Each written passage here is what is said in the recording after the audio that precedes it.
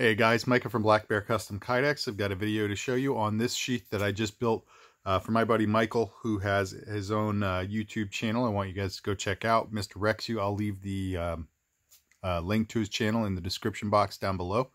And let's get into this sheath. If you guys have been following me for, I think, over the past year, roughly, I've been doing some sheaths for him. And he loves leather over Kydex, so that's what he's gotten on all of his sheaths, and slightly different setups and configurations each time, but it's always for these kind of classic American-made knives.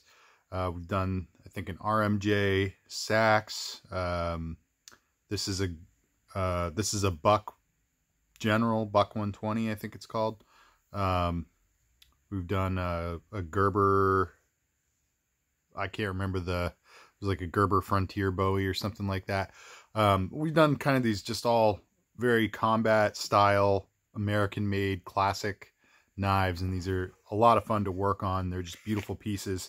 And with the leather over Kydex, you know me, this is my favorite thing. It just gives you the best of all worlds. So I'm really happy with how this came out. But given his YouTube channel, he asked me, and he also knew that I'd started working with a laser engraver, so we talked and came up with putting his logo on the front of this sheath. So you can see that's his channel name, Mr. Rexu, and Have a Knife Day is his sign off. So this is a really cool logo. It's like a skull with a beret on it.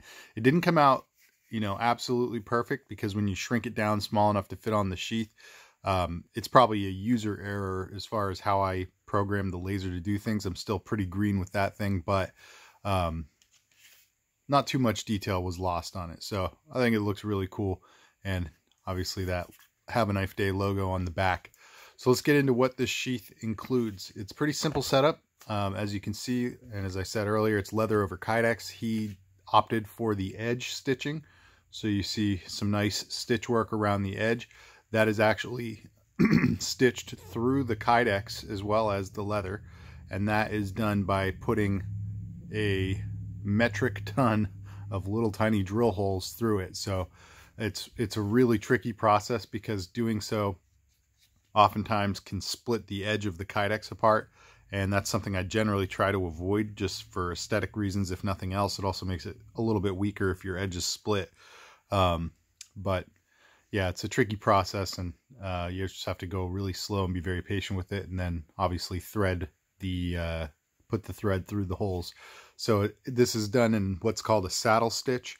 I do my very best to hide the stitch at the end of it by pulling the knot into one of the holes. So you tie off a knot and then just kind of pull the thread through until the knot kind of gets stuck inside a hole, and then you seal it with some kind of adhesive. So I use the same barge all-purpose cement that I use to adhere the Kydex to the leather, or vice versa rather, as kind of like a little sealant. So none of that is really visible. You can see just a little bit of the tail of the thread sticking out there, but overall, really nice edges, good stitching, and really happy with how the lasering came out too. The carry setup on this that he asked for was a fixed loop rather than a dangler. So when we say fixed loop, some people might even call this a drop loop or a fixed loop, whatever.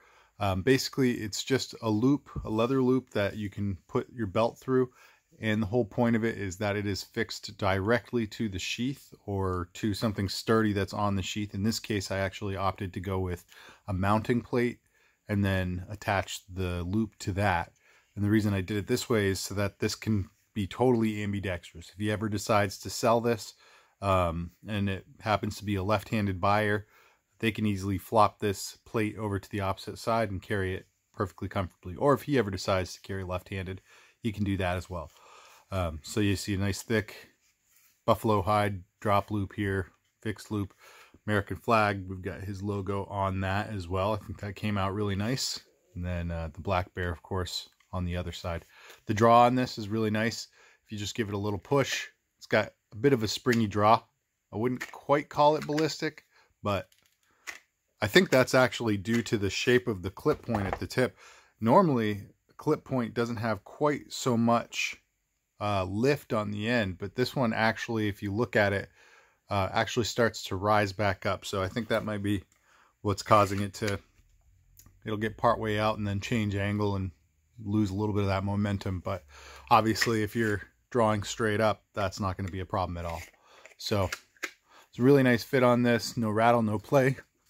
Certainly not going to come out on you. Oh yeah, and then there's an Exotac fire rod here on top. So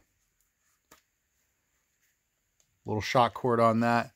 And it is a little bit snug in the holder right now, but this is going to get loose over time as you use the rod and whittle it down.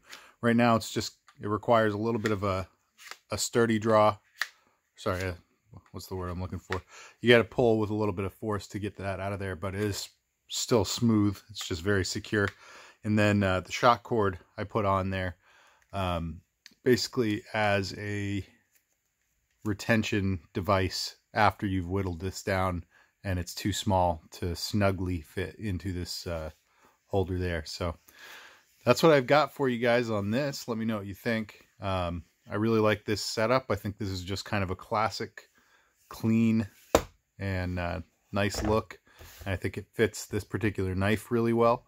But I'd love your opinions down below. What do you think of the Buck 120, the Buck General?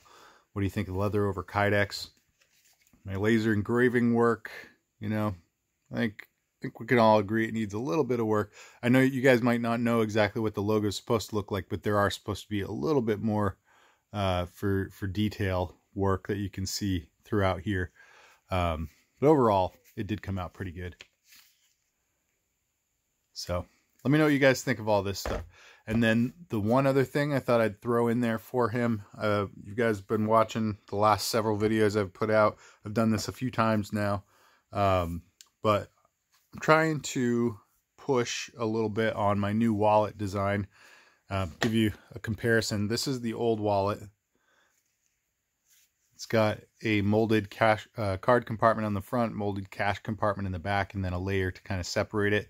Elastic bungee holding it all together, which makes it expandable, so you have varied degrees of storage capacity, which is really cool. But basically this this is really hard to do by hand and get everything, you know, aligned and having correct spacing for all the holes and all that. And depending on how it comes out in the press, you know, you might have a really clean looking card compartment, or it might be kind of, you know, dull and undefined.